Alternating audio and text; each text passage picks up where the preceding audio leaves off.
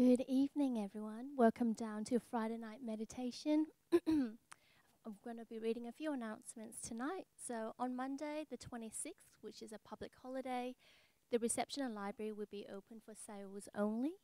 Early Buddhism workshop series by Ajahn Brahmali and Venerable Sanyo on Right Samadhi is on Saturday, the 26th of November, the 3rd and 10th of December. Registration will open at the end of October. Our new Buddhist Q&A sessions with Gita continue here tomorrow from 2 to 3 p.m. Kusala Hermitage End of Rents Retreat ceremony will be held here at Dhammaloka on Sunday the 2nd of October from 10:30 a.m. All are welcome. Ajahn Brahm will be traveling to Albany, Denmark and Walpole from the 30th of September to the 3rd of October, giving Dharma talks at each location. Please visit our website for more details. Bookings are opened for the Be Quiet group, Being a Friend to Yourself Youth Retreat with Ajahn Santuti on Friday the 2nd to Sunday the 4th of December at Jana Grove. Please email bequiet@bswa.org for bookings and inquiries. Our introduction to meditation classes will return to being held in the side shrine room as of the 1st of October. Volume 2 of the Ajahn Brahm sticker packs is now out, so please visit our websites. Volunteer gardening coordinator needed. If you'd like to help take care of Dhammaloka Gardens, please contact Bill, who's at the back standing and waving his hand, and please email at events@bswa.org. Dhammaloka Building Fund is now an option for tax-deductible donations to support BSWA. And lastly, tonight's guest speaker is Matt Gibson, and he'll be giving a talk titled Using Your Body and Mind to Find Joy in the Present. But before we start our talk, we'll start with a half an hour guided meditation. So please get comfortable, close down your eyes. And when the talk is just about ready, I'll come introduce Matt.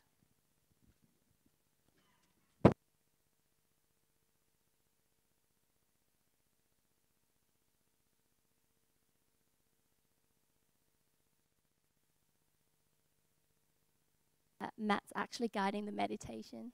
Thanks, Matt.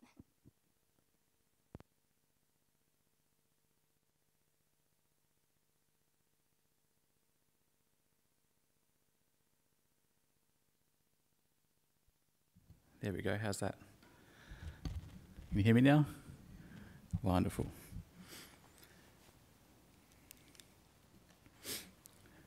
So, if you'd like to get in the most comfortable position that you can find at the moment, this is your chance. If you need to run off and get a cushion, take the opportunity now.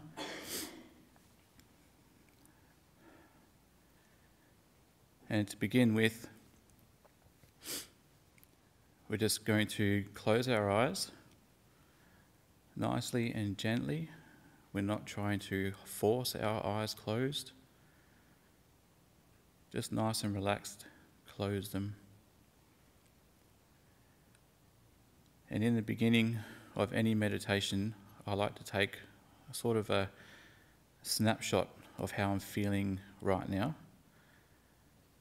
After all, this is the end of the day, and we're carrying our stresses and our emotions and our activities of the day with us into this meditation.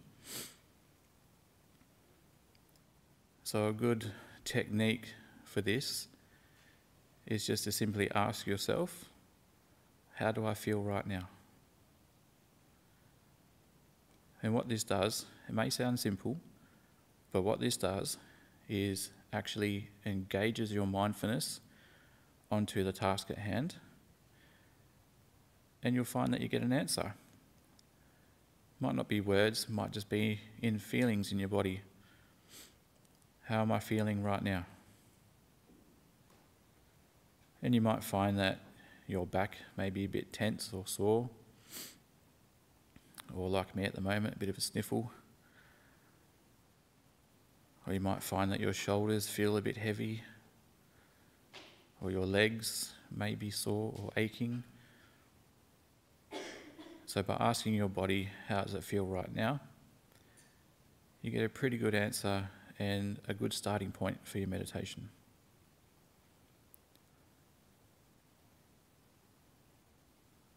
And what we do is when we find something that is presenting as tired, as tense, as painful, as irritating, we then take a moment to try and relax that part of our body as best we can. And how you do this depends on you. It is different for many people. You can imagine your muscles as strings in that particular part of your body. And you can just imagine those strings, both of the ends of the strings coming together and the tension disappearing. Or if you're more experienced, you can use the feeling of your breathing as it comes in and as it goes out, with that part of your body in mind, sort of breathing through that part of the body. A lot of the time, these parts of our bodies just want some attention. They just want, it's 5 minutes of care. And actually breathing into that part of your body is a great way of showing kindness to that part of your body, of giving it some energy back. It could be your feet, for example. If you've been on your feet all day and they're tired and sore and they've been working very hard for you, this is now your time to give back to your feet. Sounds a bit strange, but it works. So I like to start with the places that are the most or the loudest and deal with those parts of your body first. And just do what you can to relax those parts. Really find a really comfy part of the seat or the floor and try not to fiddle too much. And really focus on what is painful, what is sore, what is irritating.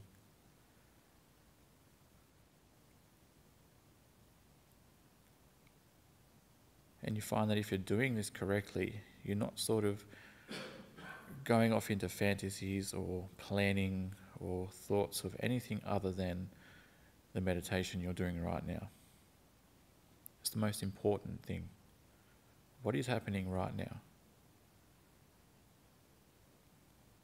If you ever get lost in your meditation practice, just asking yourself, what am I aware of, can really help.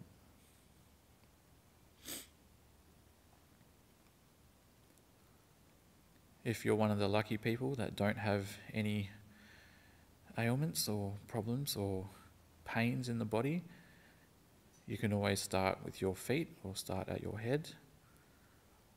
Just bring your mindfulness gently to that part of your body. And for example, if you're bringing your mindfulness to your head, make that part of your body your full awareness. So there's no room for thinking about anything else. How does the top of your head feel? Is it cold? Is it warm? Are you frowning? Bring all of your attention to that part of your body and see how it feels. And if it feels okay, we move down to the next part of our head. You can move down to your eyebrows and your eyes. What are your eyes doing right now? Are they still moving around? Are you locking your eyebrows together with stress from your day? See what you can do yourself to relax that part of your body. Really let them be at ease.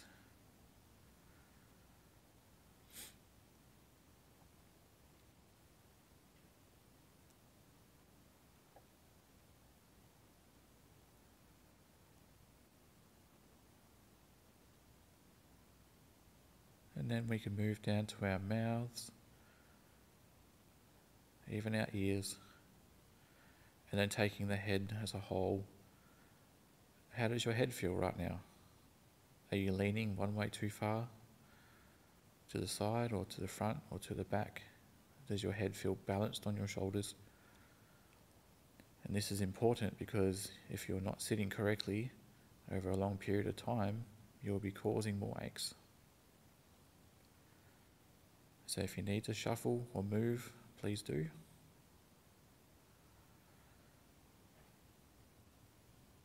And something I like to do is just to move my head just a little bit, forward and back, left and right.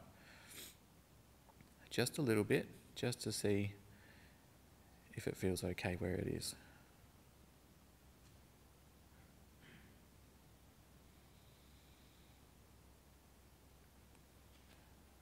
Once we feel like our head is nicely balanced and there's not too much tension, it's not aching too much, and we've done all that we can do, we move down to our neck and our shoulders. We often carry a lot of our stress in our neck and our shoulders. And many times you'll find you sit there in meditation and your shoulders slowly rise up. Just remind yourself to slowly bring them back down. Just let them hang there.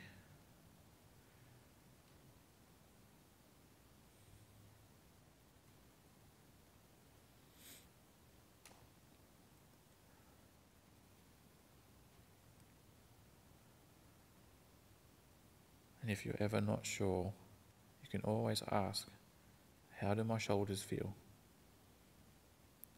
If you're becoming too distracted with thoughts of yesterday or tomorrow or what you're doing later, planning, thinking, ask yourself, what are my shoulders doing? Bring your awareness, your mindfulness to the task.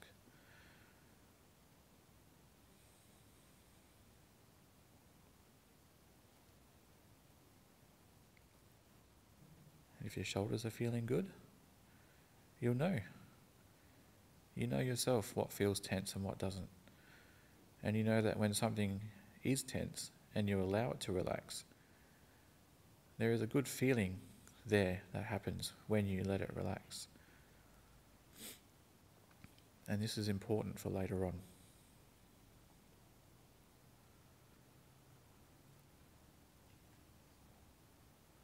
From your shoulders, you can go to your arms, either individually or together, and just see what you're doing with your arms. Are you tensing them up? Are you fidgeting with your fingers? Are you holding any stress in your hands at all? And if you are, how can you make them feel more at ease, more at peace, more comfortable, more relaxed?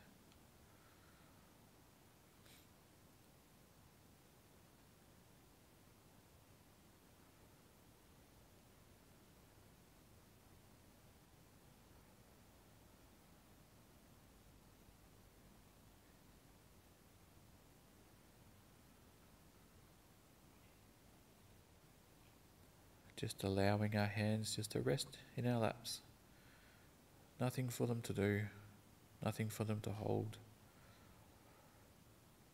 Just let them rest there and do nothing.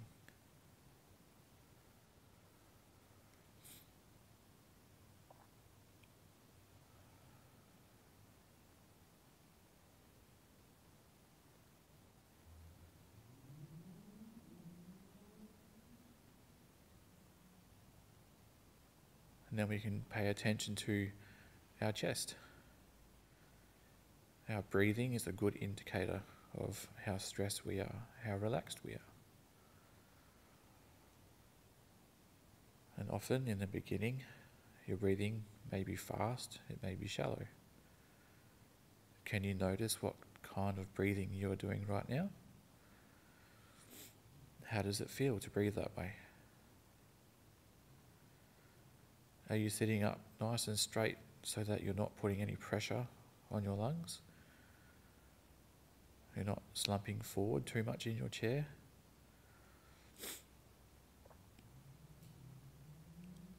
How does your breathing feel right now? How does your breathing feel if you change it? If you breathe in and out a little deeper, a little slower. Breathe in and out with a bit more patience.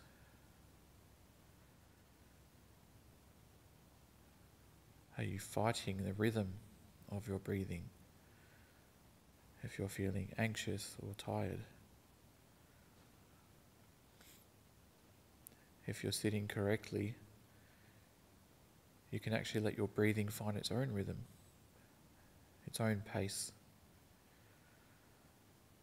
The important thing is to pay attention to how is it feeling right now.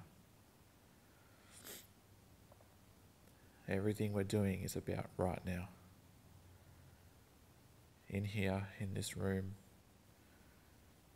in this body, in this mind.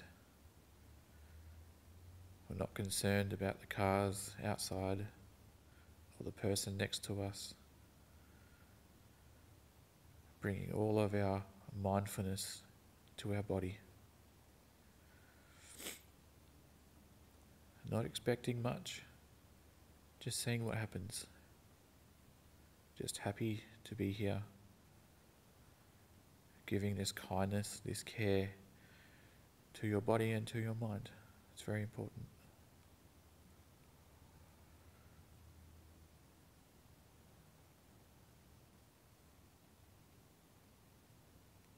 I like to sit with my breath for a few minutes.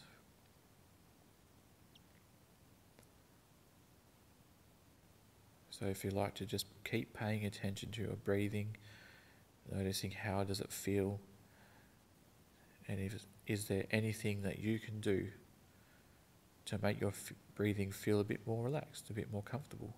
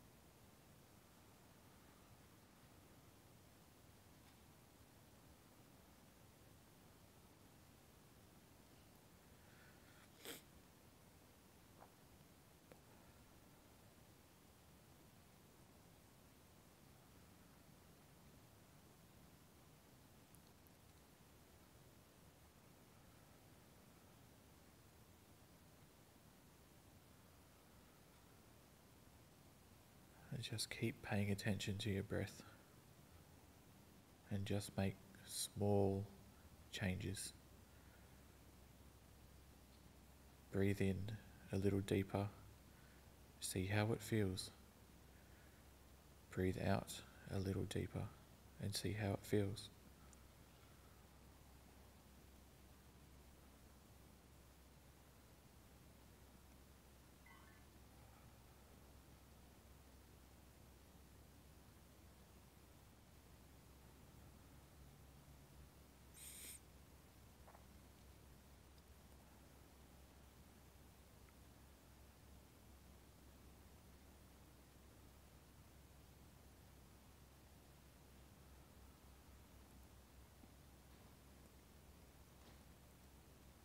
If you feel like your breathing has started to calm down and it does start to feel a bit more peaceful, a bit more relaxing,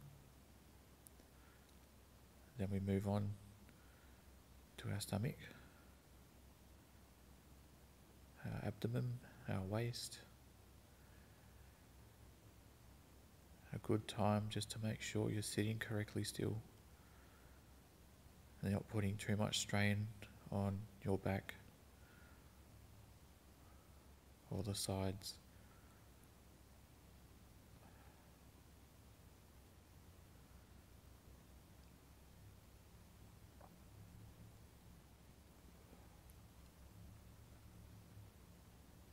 just taking note of how these parts of our body feels. And if you think you can do something about it, then please do.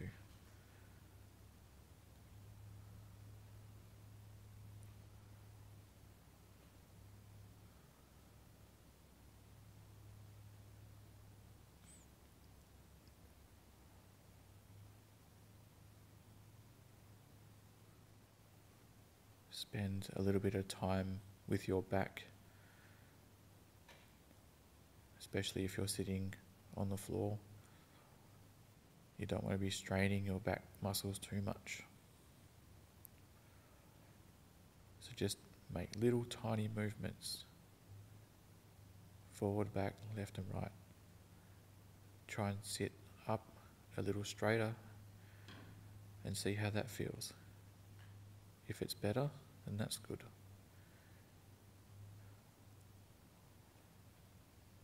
We just want to sit in a balanced way so that we can allow our body the maximum chance of finding some relaxation and some peace.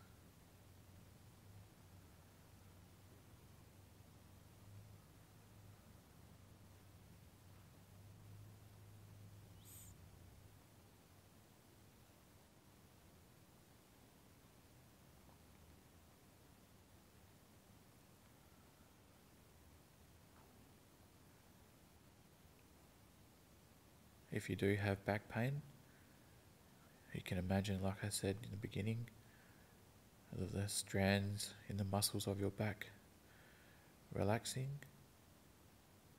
You just imagine how that would feel if the strands in your muscles were to pull in the opposite direction to what it's doing now and was actually relaxing those strands. How nice that would feel. Or you can focus on the mental part of that sensation, and you can imagine the sensation diminishing into a point, or you take the sensation and you imagine it expanding so much that it goes really thin and is not as bad as it was. There are all different ways.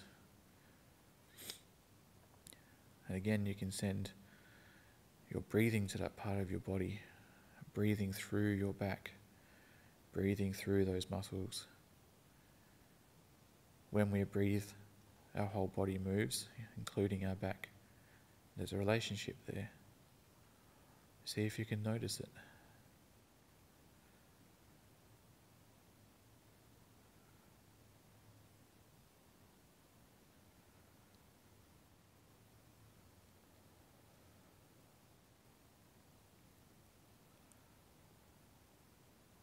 And if you're happy and content of where you are at the moment with your body, then we continue down our legs to our feet. Also noticing how we're sitting on the chair.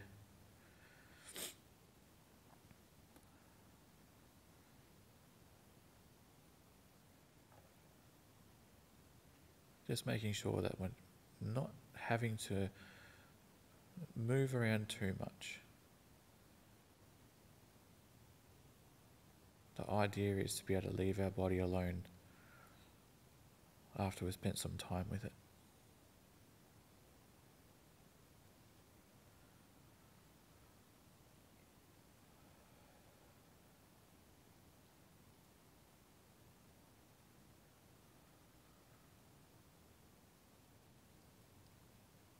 I'm going to be quiet for a few minutes,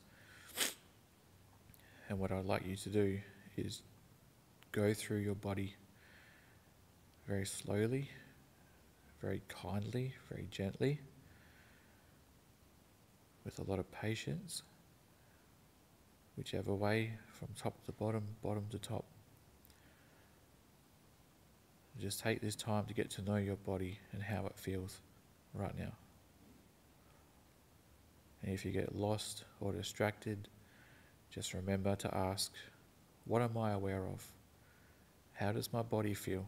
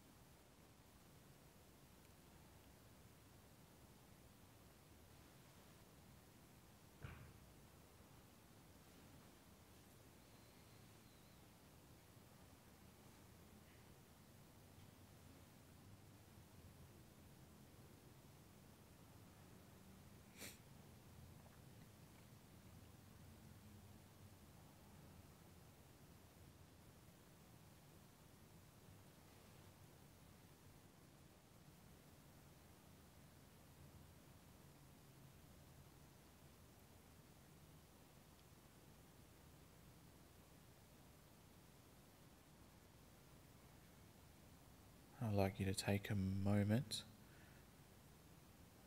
like we did in the beginning, and just take a snapshot right now of how different you feel after learning to relax these different parts of your body. How do you feel right now compared to the beginning?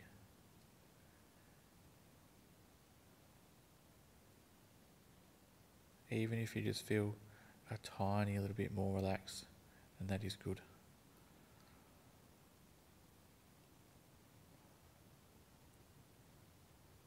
How does my body feel?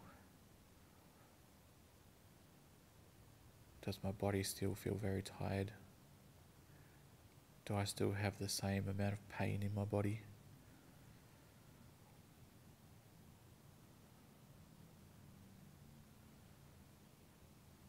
Do I feel more relaxed, more at ease?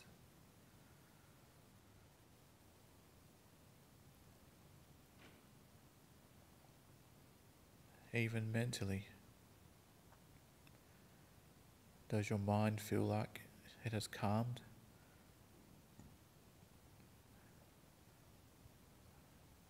Like your thoughts have stopped racing so much?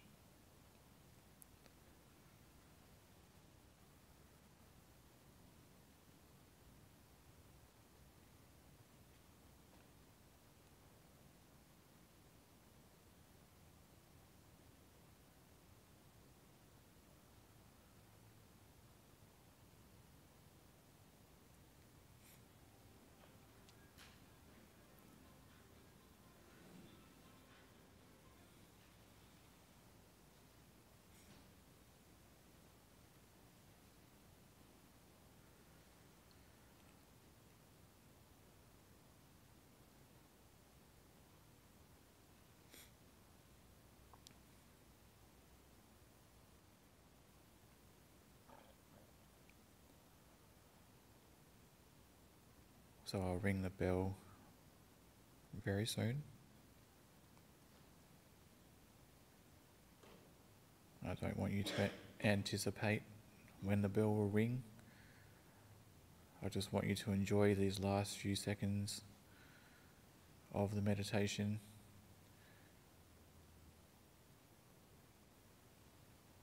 Just happy to be here, comfortable, relaxed, giving our body and our mind the care it needs and deserves. Such a wonderful thing.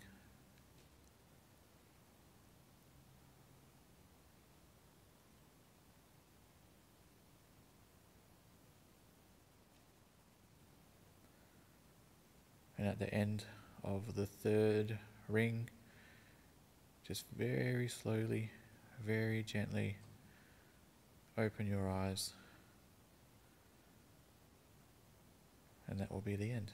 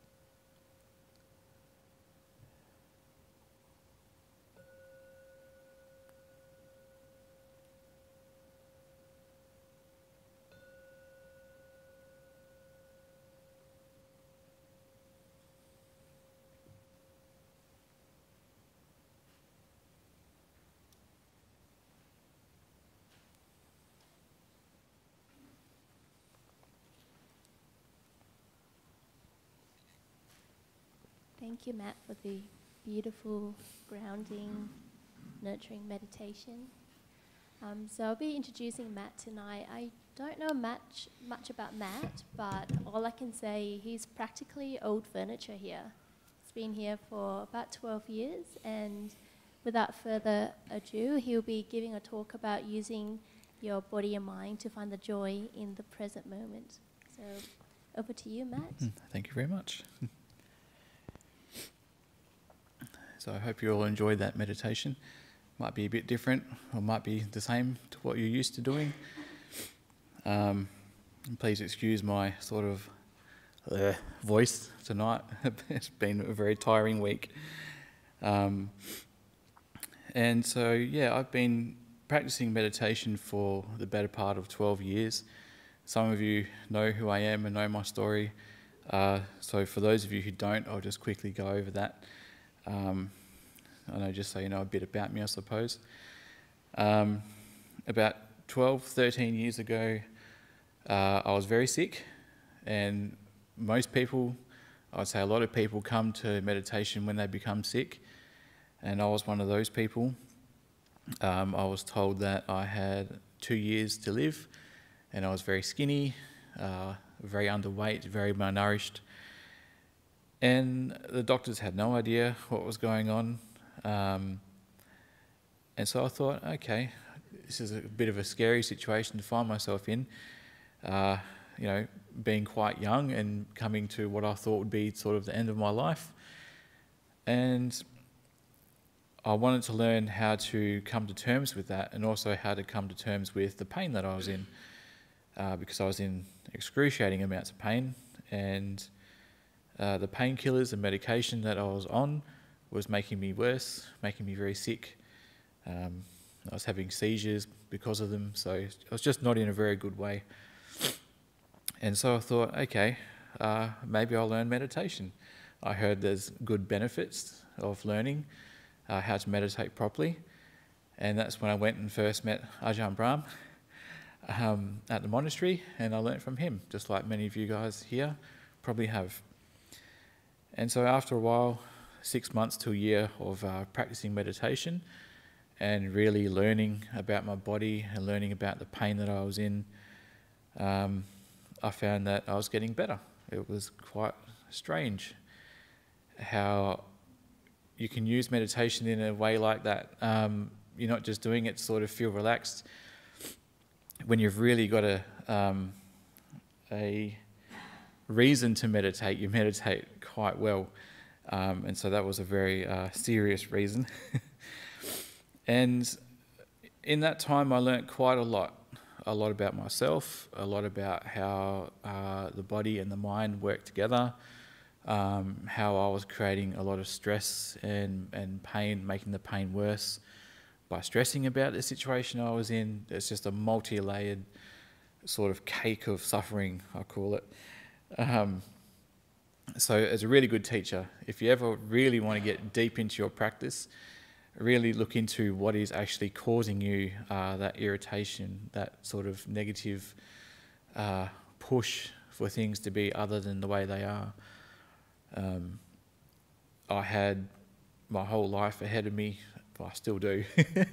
But back then, I was told I had 2 years to live, and it was just a very stressful, very heavy period to be in. And I know that there's a lot of people out there who are in a very similar situation. So I do hope that what I do talk about helps any of you guys in that situation. I think that's all I'll say about myself. There's nothing really more interesting. But what I do want to talk about is how, when we're doing meditation, when we're really paying attention, we're really practicing hard, and we really want to find out how all of this works. I struggled a lot in the beginning because I thought you had to make your mind quiet. I thought you had to sit here and you had to be as still and as quiet and as non-interfering as you can, so that peace would, I was controlling my meditation. And of course that doesn't work, because if you want to be peaceful, you won't find peace. That's just how it works. If you want to be peaceful, well, peace is what's there when you're no longer experiencing any pain or suffering. It's just the inverse of that. Peace isn't actually something that you can grab and hold on to and manufacture yourself in your mind. It has to be done the right way. And the way that I learned over the years is with your body. So the meditation that we just did, you may have noticed that when you do go through those different parts of your body, and for example, say your shoulders, you feel your shoulders and they're so tense and they're so tight from the day that you've just had, and you finally get to that part of your body, and then you just, you relax them. I can't help but make that sound. It just feels so good just to let them drop down. And it's that feeling that you can sort of cultivate in the meditation. There's these little parts of that feeling around your body, and your job is to connect all those good parts, those good, relaxing, feeling parts of your body, and you use them as a way of like overall feeling good in the present moment, if that makes sense. Sometimes I'm not the best at describing things, but you can take those parts, those little bits of peace, those little bits of relaxation, even if you're someone that practices kindness to your body, and you know that giving kindness to that sore, painful or sick part of yourself feels really good because it's kind, it's caring. And then that makes you feel good as a person. So in your mind, there's joy that comes up. And that's sort of, when I was first starting out in meditation, it took me a long time to learn this. So I was trying to really control everything, and then I sort of went to a period of time where I was noticing this joy that was coming up in my mind. And the most amazing thing is, when you have that, even if it's just a little bit, that joy helps you to concentrate. That concentration is no longer this like this effort. It's like when you ride a bike. When you first learn to ride a bike, you've really got to concentrate not to fall off. It's a real effort. The concentration feels like forced. But when you get the hang of it and then you start actually having fun riding your bike, you don't think about it. It's like second nature. And it's the same thing in meditation. You get to that point where you can start cultivating these feelings of gladness and goodness and relaxation. And it all sort of comes together, and you don't have to actually concentrate as hard. Meditation becomes very easy. It stops being forced. It stops feeling like you're trying to control the outcome. And you actually can learn how to let go a lot easier and let the meditation happen. And so for me, it took me a long, because I'm a control freak. I don't mind admitting that. It did take me a long time to learn how to do that and how to let go so that your meditation does happen. If you've ever had a time when you're practicing meditation and you feel like it just doesn't feel right, or you'd rather be interested doing something else, that's why you haven't learnt yet how to bring that joy up in your mind, how to make it an exciting and fun thing for your mind to be doing. Your mind it'll pick the most exciting thing around. If it's that car that's just gone down the street and you're bored in your meditation practice, you'll listen to that car go down the street. And it's not exciting. It's not exciting at all. But your mind will go out to that because it's not happy where it is. And a lot of that has to do with the fact that your body is irritating. There's all this sensory data coming in all the time. And so instead of dealing with that, it'd rather listen to that car that's gone down the street. And so for that's probably one of the biggest things that I like to teach when I'm talking about meditation is learning ways, and it's different for everybody, learning ways of bringing up that joy, that happiness in your mind by starting off with your body. It's much easier with your body first to learn these things, and then going on to the mind later. You're more likely to stick with the meditation object. It can be breathing, it can be even walking meditation, it can be loving kindness meditation, any of the meditations. If your mind is not happy where it is, it'll find some random thing outside to listen to, it'll find some random fantasy to go down for an hour. You could be sitting there for an hour having this whatever fantasy about anything, who knows what. Or you could be planning your holiday you're taking in 2 years' time. Or you could be thinking about what are you going to have for dinner when you come home. There's all these things that come up in your mind, except for the one thing that you're meant to be doing, which is paying attention to your body. What else was I going to say? I was going to talk about it in the meditation, but that half an hour actually went really fast. What we generally like to do is to go through the body first, really relax the body as much as we can. And it can be a double-edged sword. You can chase those feelings in your body that are irritating you around and around and around in circles. You have to learn how to find a point at which to say, there's nothing more I can do for my back or my leg or whatever, and then move on to the next part of your body. One of the biggest difficulties I've had in my practice, because I've got really bad back problems, is that when your body and your mind starts to calm down, you become a lot more sensitive to what's happening. You become a lot more sensitive to your body. All of a sudden, the tiny itch is just like amplified, and it's just like, so with my back and my back pain, I've had many times where I've sat there and I've gone through my body just like we did, and the pain was just amplified. It was 10 times. I was actually sitting in the meditation hall at Jhana Grove in tears because the pain was just so intense. But the thing was I was still trying to control the pain. I was still trying to force an outcome rather than just let things happen, if that makes sense. So it can be a double-edged sword. If you do chase those sensations too much, you have to learn when to say, there's nothing more I can do. If you've got a sore knee, if you've relaxed it, you've moved into a good enough position, you've tried sitting in a chair, you've tried laying down on the floor, there's nothing else you can do, then the next thing you do is just leave it alone. Let it hurt. Our body likes to call a bluff. And this was something else I learnt in the beginning when I was learning meditation. You're either listening for a clock, or you're trying to guess how long it's been, or you're... I've lost my train of thought because I looked at the clock. See what I mean? Distracted straight away. I can't remember what I was saying. I'm so tired.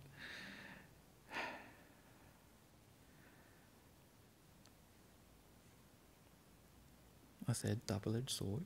Let's go back. Amplified, that's right. So you learn to leave things alone. Thank you. You learn how to leave your body alone at that point. There's nothing else you can do for it. And that's a really hard lesson to learn, especially if you're in pain, especially if you've been sitting there for that half an hour and your body's starting to ache and you really feel that sensation to start moving. You sort of really want to get up and walk around. Sometimes the best thing to do in that situation is actually to sit there and call your body's bluff. Go, I'm just going to sit for another, what you might think is 5 more minutes. Just see how it goes. Another 5 minutes or 2 minutes. Whatever you think you can muster.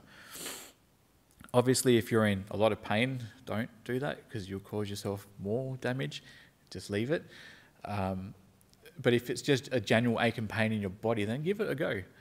Try and just sit there and just sort of understand that it's okay to be feeling the way that you're feeling. The pain, it's fine. There's nothing wrong with that. And if you call the bluff, sometimes the most amazing thing happens is that your body becomes so peaceful, so calm, without you even trying. There's just no more irritation there. It's just at ease. And you can leave it alone. And that was something I wanted to talk about in the meditation, because we go through everything. We want to be able to get to that point where our body is no longer irritating us. There is no longer any more pain there. The thing about the body and the mind is, if there's nothing moving, you can't perceive it. If you leave the pain alone and you stop sending your mind to that part of your body where that pain is there, and it learns, right, this isn't very interesting, I'll just start looking over somewhere else, that sensation actually disappears, and you're not in pain anymore. It's really quite bizarre. And it's all, you've done that. You've learnt something there, something really important, of how to let things go, how to leave things alone. And it's just an amazing thing. how I gave that example earlier of me sitting in the hall at Jana Grove in tears. That's where I learnt that. I learnt that, okay, it's fine to be in pain. It's okay to be in this condition, sitting here in this pain. There's nothing wrong with that. And I allowed it to be the way it was. And then my body was just so light, so peaceful, so relaxed after that, because I wasn't actually stirring the pot, so to speak. I wasn't meddling in the practice like we like to do. We like to control it. And then that happiness, that sort of gladness, that good feeling that you get in your body, that is when your concentration really will consolidate. It will really come together. Your mindfulness throughout the day is like a sheepdog, all right? The sheepdog's job is to round up all the sheep. There could be a sheep in that corner of the paddock, there could be a sheep over there, and as soon as the dog goes to that one, this one here runs that way. That's what your mind is like. And when we sit in meditation, our mindfulness is that sheepdog. And what we're doing is we're making our mind full again, not mind part, of part meditation, part awareness over there. We're bringing it all together into this one big sort of super awareness, I like to call it. It just sounds cool. And you find that you're not sort of spread thin anymore. Your mindfulness is all brought together on the task at hand. It's not interested in anything else, and meditation becomes easy, especially when your body is relaxed and you're not having that irritation there anymore. Your mind will concentrate the most when it is content. That was the word I was looking for, content. If you can find contentment in your practice, even when things are going wrong, even when you are in pain, if you can find contentment in those situations and let the meditation happen, it's amazing. It really is. But how many of us can say that we can do that? We'd rather control it and, I want peace. I've been working hard all day. I want to be nice and relaxed right now. And then you sit there for half an hour and nothing happens and you get frustrated and this meditation business isn't for me. And then you give up. And it's like the old analogy of when you get paid from work.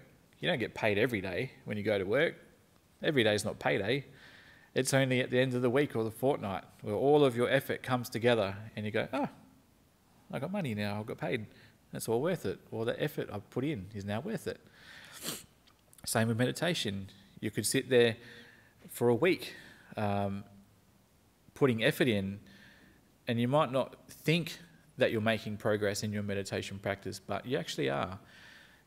The bad times in your meditation where you've had the most difficulty concentrating, the most difficulty staying motivated, the most difficulty having to stay with your concentration, they're actually the times that you learn the most, I find, because there's something to be learnt there. And that's where meditation is really, really special in that regard, because it's not all about sitting here for half an hour just trying to be peaceful. It's actually about trying to learn about you, about your body, about your mind. That's what the Buddha said. You have this mind, you have this body, that is all you need to practice. You don't need anything special. You don't need nothing else, just your body and your mind and the inspiration to actually sit there and give it a good go. So next time you do sit, see if you can go through your body the way we did tonight. See if you can take note of all these different little tiny moments of peace that you can find. These little tiny moments where you actually are able to relax, and that feeling of relaxation, and you're aware of it, and you go, oh, that feels nice. See if you can cultivate those, and then bring them all together at the end, and you get very good at it. And that's practice. You get good at doing that. And then the next stage from there is learning how to leave the body behind. It wasn't something I was really planning on talking about tonight, but I will. I don't mind. If you leave your body alone long enough when you practice and you sit there, it disappears, like I said before. If there's nothing moving, there's nothing irritating, there's nothing for your mind to make contact with, there's nothing there. Someone's nice and relaxed. That's good. Or I'm boring. And so you get to that point where your body is nice and relaxed and light and it feels good. That's really nice. Normally at that point, we let that happen. And this was another thing that took me a while to learn was, so with your body you have the 5 senses, right? Sight, smell, taste, touch, the other one. And we're constantly always aware of these things, these 5 doors where things, we're aware of. And during our day-to-day life, we are always sending our mind out through these 5 doors. We're always sort of looking for what is a pleasurable thing through those 5 doors for us to make contact with. Meditation is where we learn to go the opposite way. We learn to not look at, you're sitting there with your eyes closed. Unless you're doing walking meditation, you should have your eyes open. You have your eyes closed. There's nothing for your eyes to look at anymore. So what happens is, after a while of your eyes moving around, trying to find something to look at, they actually stop. And when that first happens, it can feel a bit weird. Your eyes are not moving anymore. But it's actually also very peaceful because there's no energy expending there. There's nothing you need to do. And the same with feeling, and that's where your body comes into it. You relax your body to the point where there's no point in sending your mind out to your body anymore. You've spent the time relaxing it, taking care for it, giving it the attention it needs. That's when you leave it alone. You don't worry about that door of the feeling of your body anymore. You leave it alone. Body disappears. And you go through all the 5 senses like that. And what happens when all those 5 senses disappear? You're left with just the mind. And that's sort of the springboard, the turning point of going from practicing meditation to getting into the more deeper states. That can be for another talk.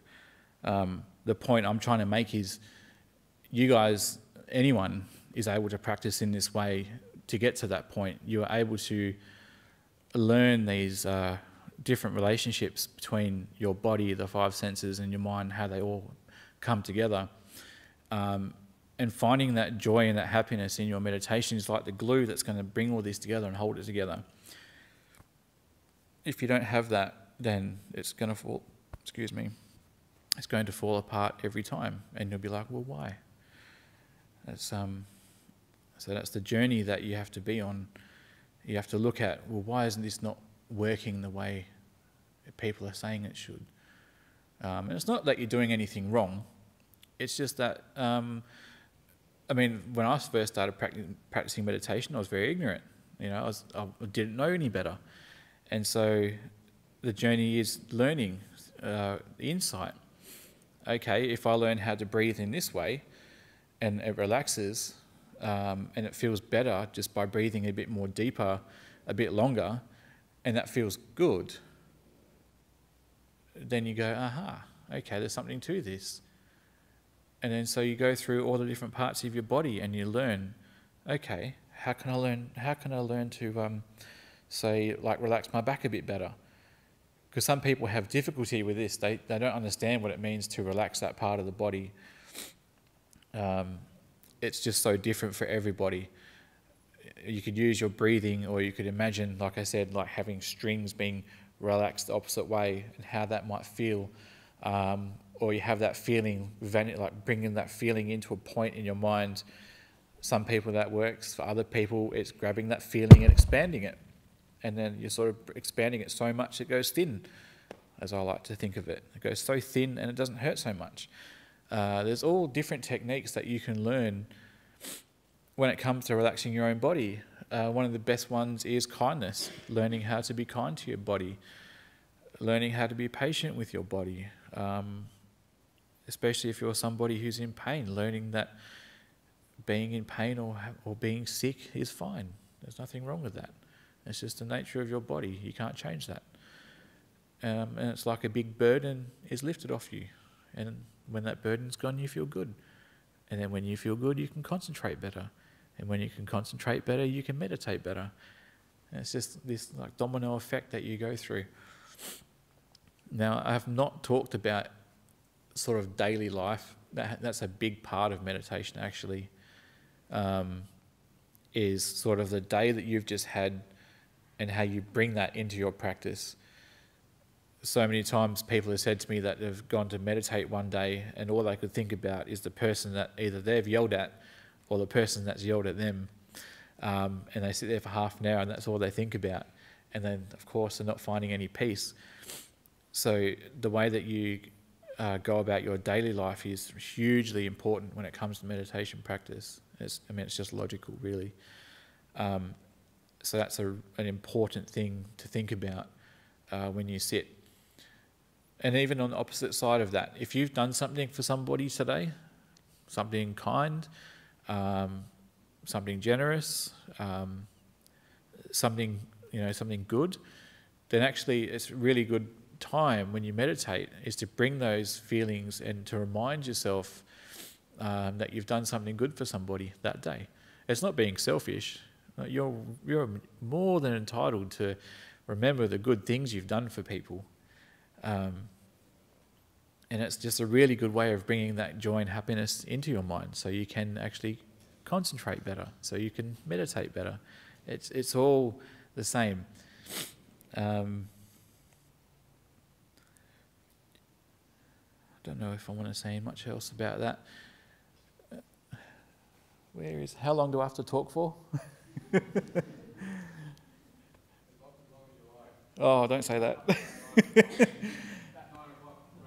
Okay. Plenty of time. All right, I'll just say a couple more things and then we'll go to question time because I don't want to bore you too much. The other thing to pay attention to is being in the present moment. I mean, you guys have heard this hundreds of times from other teachers, but it is probably one of the most important parts of learning and practicing meditation. And I'm not just saying be aware of the present moment when you meditate. For me, when I started out, I had huge problems learning concentration. And learning how to stay in the present moment, I mean, for most people, I would assume, I don't know, is quite difficult. And a good way to practice being mindful and being present is to practice this throughout your day. The way I normally do this is if I'm walking somewhere, I'll say to myself, okay, I'm walking over there, and I'll take note of any sort of other things that I'm thinking of at the time. And the point is to just walk to that point. All right, so if I was walking to the other room over there, I would make it my sort of mission simply to walk. Don't need to think about what I'm doing on the way over. Don't need to think about what I'm going to do when I get there. All I'm going to do is get there and just walk. Don't know if anyone here has actually practiced walking meditation, but it's really good throughout the day. Writing things, if you are at work and you have to write things, concentrating on your writing and making it nice and neat and being patient is actually a good way of being mindful. And so there's all these different sort of ways that you can strengthen your mindfulness through the day so that when it comes time to actually sit down and meditate and practice, it's not like this huge shock to your mind. All of a sudden I've got to be mindful. If you've been practicing it throughout your whole day, it's really not that hard for another half an hour. So that's how I learned, and that's how I practiced, was that every moment of my day from when I got up to when I went to bed was an opportunity to practice mindfulness, and that really helped a lot with my meditation. And then in the meditation itself, I'm sure I don't have to go over it, you've probably heard it a million times. It's just being aware of what is happening right now. If you get distracted, ask yourself, like I said before, what is going on? What am I aware of? what am I meant to be doing right now? Because if you're not being mindful, you're crazy. You don't know what's going on. You don't know what you're thinking about. Anything could be going on. You wouldn't even know about it. So you've got to learn to be mindful and be in the present moment. Even with your breathing, if you get to a point in your meditation practice where your body feels really good, it's really relaxed and calm, and then you're focusing on your breathing, you can actually go into the present moment so much that it's not just a beginning, a middle, and an end to each in-breath and out-breath. You're actually noticing the pause in between these breaths. And as you're breathing, if you were to try this right now, you wouldn't be able to keep up with it because it's just too much going on. But when your mind calms down and your concentration is more powerful, the in-breath, just the beginning of the in-breath feels like it takes forever. And you can see everything that has to do with the in-breath and how it feels and where you're feeling it and all the qualities of the breath. And then you get to the middle of it and you go, oh, wow, then you're concentrating on that. And then the end of the in-breath. And then, a very slow sort of long pause in between. And then the out-breath starts. And then the middle, and then the end, and then the pause. And you find that it's just it's not hard to do that when you're absorbed in the moment and you're fully present with what's happening.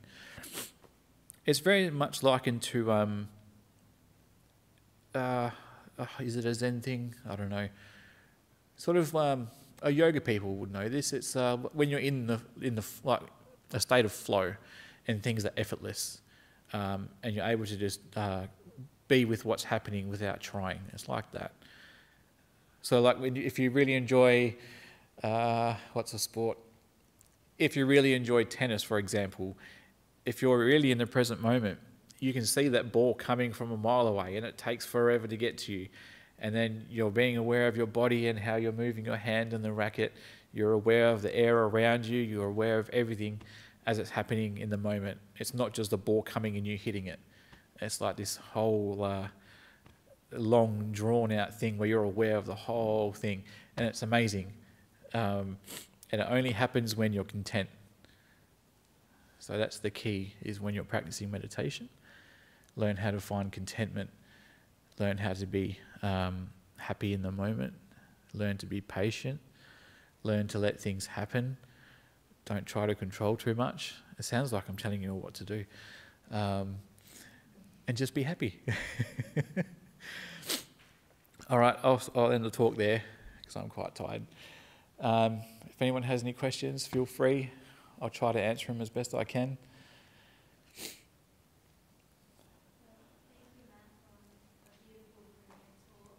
You've definitely reminded me a few things, and you've listed contentment, letting go, and I like your yoga reference as well. Yep. It's what we call the 8-limb fold by Patanjali. So it's a nice reminder where you mentioned if you can concentrate, you can meditate, and then maybe one day reach samadhi or enlightenment, as they like to say. Yep. But I thoroughly enjoyed your talk, so thank you. Thank you very much. Do we have any questions on the floor?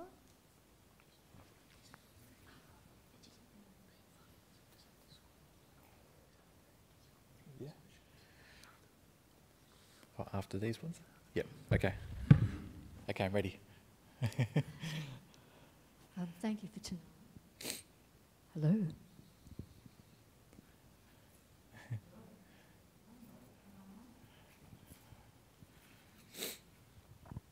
Hello. Thank you for tonight. Yep. Very, very, very well, it was more than enjoyable. It was very, very heartwarming and very deep, very peaceful. I just want to say today is actually Gratitude Day. It's National Gratitude Day. Yep. And to me, that is a part of contentment, is to actually be grateful for things, for little things when they happen, and little things in meditation, the little awarenesses that actually end up becoming very profound. It took me a long time when I started meditation. I did it for a friend because she was sort of invited me, and I really thought I'm wasting my time. It was so hopeless. But now I have extremely beautiful meditation and deep bliss, and I'm very grateful that I persevered. So I think perseverance is a big, patience, perseverance, and gratitude for me. Yep. Thank you for tonight. Definitely. Thank you very much. Yeah, those three things are very important.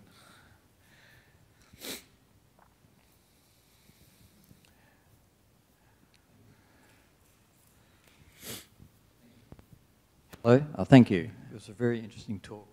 Thanks. I understood very well what you said about you got a painful knee and just ignore it, because a few years ago I had a very bad case of tinnitus, ringing in my ears at night all the time. I dreaded going to bed. Yeah. And one night I just couldn't sleep, so I started walking around Lake Mungo in the middle of the night carrying a lump of wood in case someone was there in the dark. And one night it suddenly stopped. And I went back again when it happened the next night, and I found that what was happening, when I was walking, I was looking at my feet. It was dark, and I wasn't thinking about the tinnitus. And this became a key to it, to the fact that I only notice it now if I think about it. But the question I wanted to ask you is, if you have a painful knee, I understand that. What if you had a bad day today and you've got a bad thought? What do you do? How do you not put your attention on that thought and what happened to you during the day? Is there a similar principle involved? Yeah. That's what I'd like to understand. Yep. Thank you. So you can practice in the same way by first being kind to yourself, obviously, first and foremost. When we have painful thoughts and experiences and emotions, we tend to, our first sort of reaction to those things is to push them away. We want to get rid of them. We don't want to experience those things. And so that sort of does make it a lot worse.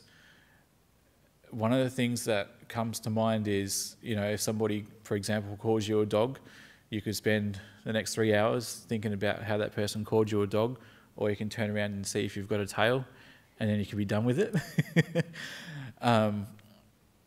It's more about learning that we create such stories around things in our heads. There's like this narrative that goes on, whether it's with our physical body, with thoughts and feelings or experiences outside. It's this narrative. If we are mindful enough and we can pay attention to this narrative, we're no longer taken for a long ride with it, if that makes sense. We can sort of know that, okay, the more attention I give to this sort of event that happens, the worse I'm going to feel about it. I have a choice where I can continue on with that. I can continue to proliferate around those things, or I can learn that I can actually not worry about it. I can actually let it go, and you can understand that right now, in this moment right now, that's taking away my peace, and you just don't let it. Yeah. So is present moment awareness the secret? Is it because what happened to you happened earlier in the day? Yeah. Is that right? And so Yeah. if you come to the present moment, it's not happening. Yeah, I guess is that. That's right. It's not happening right now, is it? Yeah, Yeah, so you okay. don't have to worry about it. Thank you. Yeah. Thanks very much. Yep. Anybody else going once? No, there we go. Hello, thank you so much for that conversation and the talk. My question, I think, kind of follows that in the sense of, I remember you mentioning something about sickness. So I'm curious to hear from your perspective in terms of, you know, coming to the present moment and accepting what is, how you navigate or how you would encourage people to navigate chronic illness, especially in a society where I guess we seek medical attention and then that can become our identity. Yeah. You become a sick person. I'm a sick person suffering from this or that. So how would you encourage someone, or how have you, if you've experienced anything like that, navigated that? Yeah. So back when I was really sick a while ago, again, I found that, you know, being in that situation, obviously not ideal. And you do sort of tend to create your whole world around being sick, because people see you that way. Or if you have an illness where it's not visible, people aren't quite as understanding because they can't see that you're sick. And that sort of sparks off a whole lot of anxiety in the fact that, you know, you're trying to find how you fit in with things, how you function with things. You've got this burden that you have to deal with that other people don't, or you think that other people don't. And so it really does spin this whole web of negativity around it, where, I mean, for me personally, it was very hard to get people to understand what I was going through, and then that was making things worse. And sort of then you sit there and you think about that and you build upon that, and it just sort of goes out of hand. But for me personally, when I was dealing with that, the biggest thing that helped me was learning how to be kind to myself. I know you've heard it probably a million times, but really properly 100% accepting the fact that this is just your body right now. It's just how it is. It's the nature of your body. I mean, everyone's going to get old. Everyone's going to get sick and die. Some of us, it just happens a bit earlier in life. Sometimes we actually do get better from it. The truth is that we just don't know what's going to happen. And I think that's probably the scariest thing about having a chronic illness, is that this sort of big thing of uncertainty that hovers over us, and then that impacts everything else under it, if that makes sense. So, yeah, I mean, it's hard because having chronic illness is a very lonely thing, and you really do want people to understand what you're going through, but that in itself can be a hurtful thing, because then you're expecting something that might not happen. And so it can actually be quite hard, but you have to learn how to deal with this on your own, and how to be strong for yourself during these times. I mean, that, you know, the time of your life where you want that help and support from other people, sometimes it's just not there. Sometimes you have to really practice some real, you know, compassion towards yourself, and just say it. I mean, for me personally, again, I just saw it as it was a normal thing. Like the Buddha teaches, it's a normal thing to be sick, to get old and die. There's nothing special about it. And if you can see it that way, it's a great help. It really is. So I hope that sort of helps answer your question a bit. So what I understood is just accept and know that, I guess, this is a season that your body might be going through. Yeah, I mean, it sounds quite cold when it sort of comes across that way. But if you don't accept what's happening with you, then I'd say that you're in sort of like this this mind frame of denial. You haven't accepted fully what's happening. And then that's just going to be cause for more things, you know, that's going to be cause for more sort of pain down the track, because you're not coming from a place of, for me personally, honesty. You've got to be honest about the condition that you're in. You've got to be honest about how your relationship with that condition. Do you hate being that way? Do you hate the way that, you know, this condition is making your life? There's so much in this to unpack. It's a really sort of hard question to answer. But it does come down to learning how to accept, not just straight away accepting, okay, all right, Buddha said I'm going to be sick and die. No, it's this process that you do go through of understanding yourself and knowing that, okay, it's fine, it's just life. Yeah. And I guess from your experience in terms of when you were going through something along those lines, did you, I guess, amongst the acceptance of what your body was going through, did you still go out of your way to seek that assistance in terms of the medical field and navigating, I guess, the health system that we all have access to? Or what does acceptance, does that mean just sitting in it? So you can still accept what's happening and also still accept help. I mean, I'm still going through that right now. I've got a really bad back. I've been waiting for 3 years in the medical system here in Perth to get seen to. I still haven't had an appointment. Everyone up at Bodinyana knows about it, know how suffering I've been through with it. And I do get to a point where I have had to accept that this is the way it is. I'm going to be in pain 24 hours a day. It's just the nature of my body. However, it is still okay to sort of have hope that there is going to be some sort of help, but also realising that that hope might not be the hope that you think it's going to be. It may not meet that expectation, so just make sure you're not putting it up there. Yeah. Thank you. It's okay. Anyone else? No? All right, I'll read some of the ones from online. This is a good one. I've had COVID recently and I feel sick. I want to meditate, but I don't feel like doing it. What should I do? You know what? It was actually when Ajahn Brahm said this many years ago that, you know, to practice meditation when you have the flu or a cold. And then, you know, we always take this medication to suppress the cold and the snot and everything. And I tried this one day. I actually got the flu. And I remember laying in bed, really, really sick, looking at the cold and flu tablets going, not today, I'll give it a shot. And it was actually it was really impressive actually, because I felt horrible.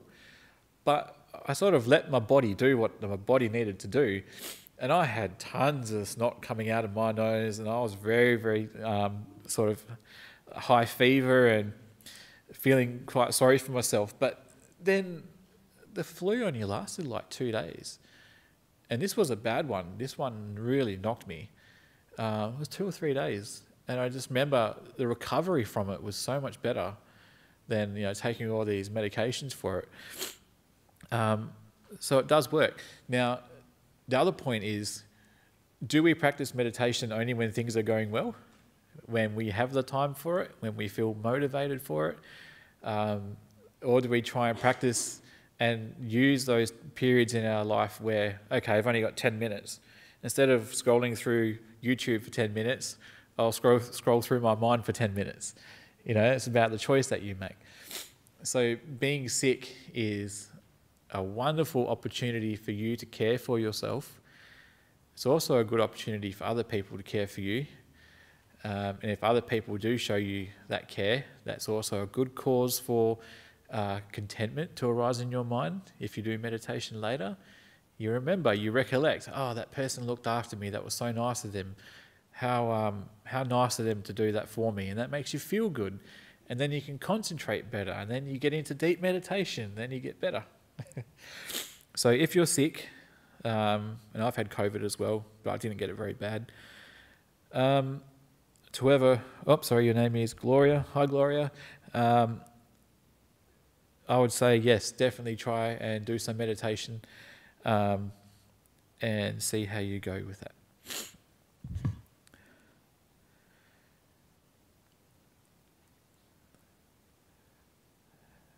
How do you deal with anxiety or worry concerning the body and severe pain?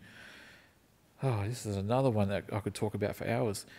So, when we experience a chronic illness, obviously the mind and the body are linked together. And obviously if your body has an issue, if you're in severe pain, and that's affecting your daily life and your capability, it's going to cause anxiety. It's going to cause you to think in a way where everything surrounding the sensation that you're sort of feeling in that moment becomes negative. You think, I don't want this pain. Why is this happening to me? What can I do to get rid of this pain? You could be thinking along the lines of, I don't feel good enough because I can't get up and walk as far as my friends do. Or there's all sorts of things that can bring up anxiety or worry concerning your body and severe pain. And the thing is, you have to realise that whatever your chronic condition is, you can only do what you can do.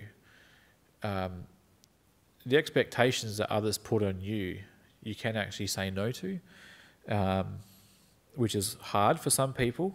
I mean, I've had to experience that, where you've had to say to people, no, I can't go out and do this. No, I can't go and do that. That's too much for me and my body. And obviously, you know, anxiety would arise as a result of that, because then you think, oh, maybe these people don't like me anymore. Maybe they're not my friends. You just go down this massive rabbit hole of negativity before you know it.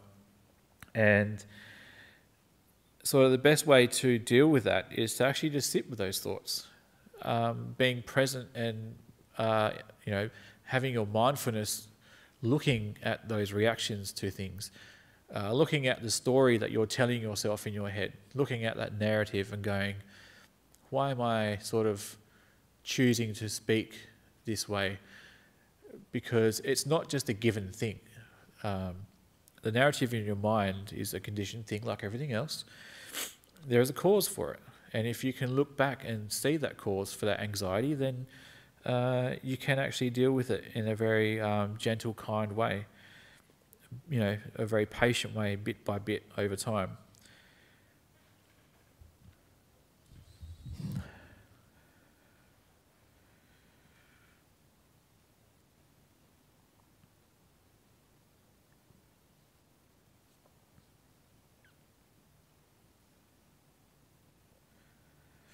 Okay, so this one's talking about, it's from Melissa, about how it's become normalised to take meditation.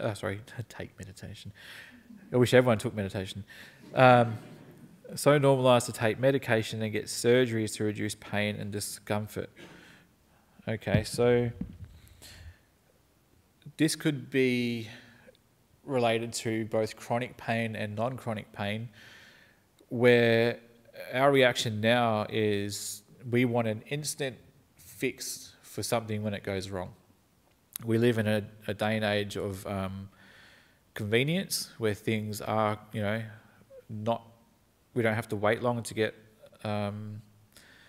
sort of help, or sort of like, you know, we can just go to our doctor to get medication for a headache. Headaches are actually a good one. If you have a headache, actually sit there and meditate with it and try out what I've been talking about tonight. Instead of reaching for a painkiller, just give it a go one day and see how it makes you feel. Obviously, if it still hurts later on, you can take some medication for it.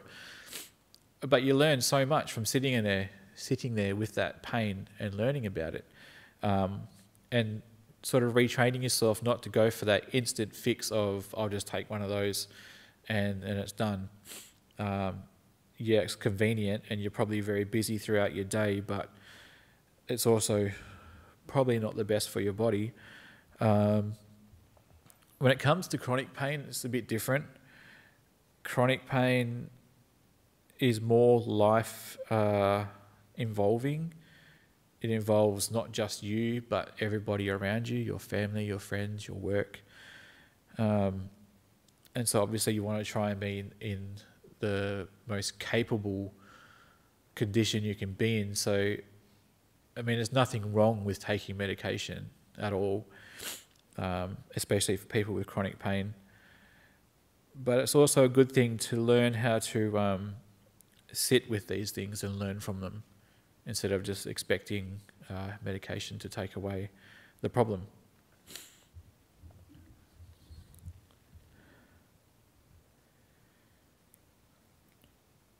How do we keep ourselves free from being influenced by the negative which happens even when we are seeking spirituality? Aha. Okay, so throughout our day, obviously there's going to be good things, there's going to be bad things. There's going to be positive things, positive people, and there's going to be negative things and negative people. How do we, as people who are practicing meditation or even, you know, being spiritual, how do we stop ourselves from being influenced by those things? I would say that we don't try and stop ourselves from being influenced by those things, but by learning about what influence that has on our minds. Because we can't control what happens outside. We can't control the people we're around.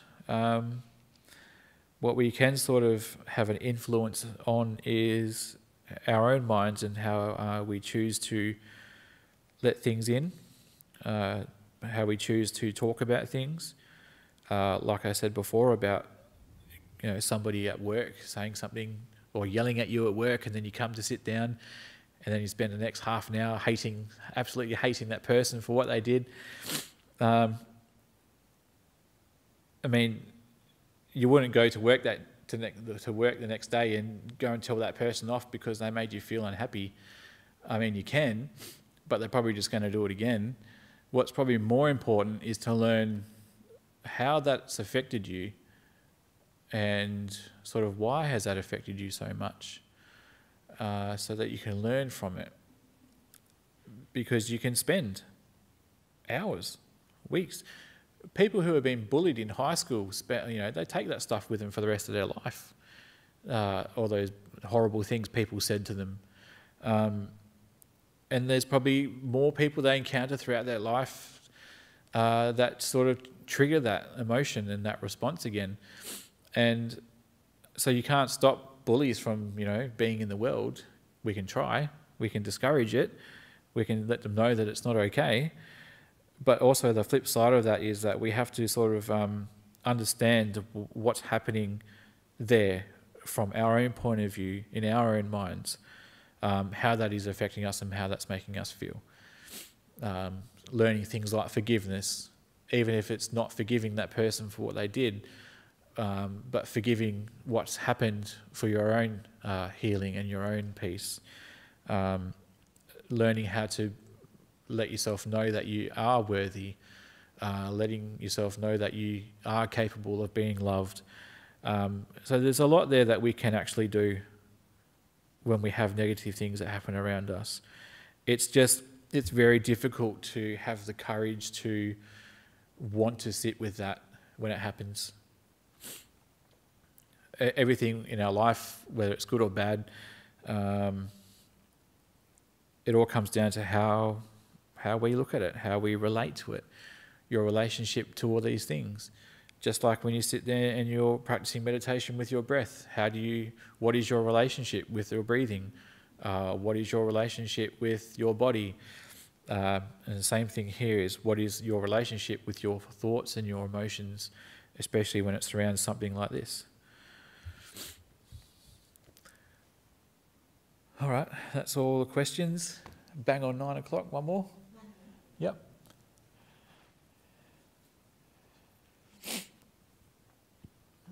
Just want to say, hello? That's better.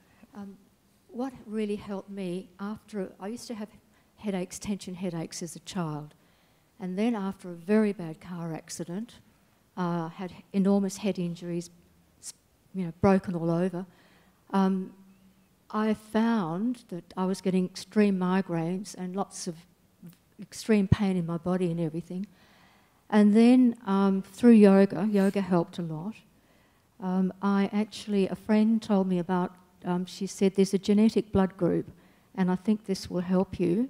So I went on that. I'm a B blood group and I followed that. After a month, my migraine headaches disappeared. My mood swings disappeared. My arthritis disappeared.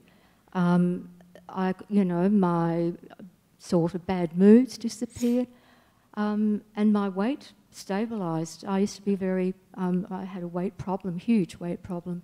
Now I'm very slim and I've never had a headache since, 30 years later. Okay. I'm on no medications. I gave up all my medications. Yeah. So for people in chronic pain, diet is an enormous factor. It can help the genetic blood group, whatever, find out what your blood group is, and then find out there's stuff on the internet that, eat right for your blood group. But truly, it's been a transformation for me. If I go and I have to eat, if I go for a dinner for someone and of course they've cooked the things that I can't eat, I will still eat them. But the next day I feel terrible. It's an immediate, it drains my energy. I feel I can barely, want to be alive. Yeah. So diet is enormously helpful. Yep. Yeah, no medication since I was 40 and I'm 75 now. And I feel better than I do than when I was young. So there you go. Yeah, that's really good. Yeah. Thank you. Yeah, thank you for that. Yeah, that's good. Well, thank you, Matt, for coming and sharing your wisdom, but also your personal experiences and just sharing your knowledge as well. I've definitely felt like I've learnt a lot, and it was a wonderful talk. Thank you. So we would like to finish the night. I think 3 sadhus are definitely warranted. So if you'd like to join me.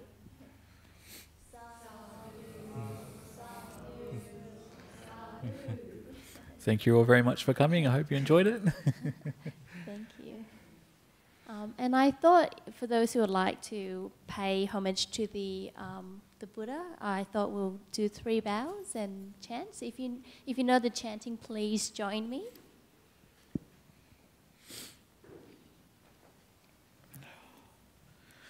I have to say here. Araham Sama Sambuddho Bhagava Buddham Bhagavantam Abhivademi. Svahato Bhagavato Dhammo Dhanam Nanasami. Supatipano Bhagavato Savaka Sangho Sangham Nanami. Thank you again, Matt, and have a wonderful night, everyone.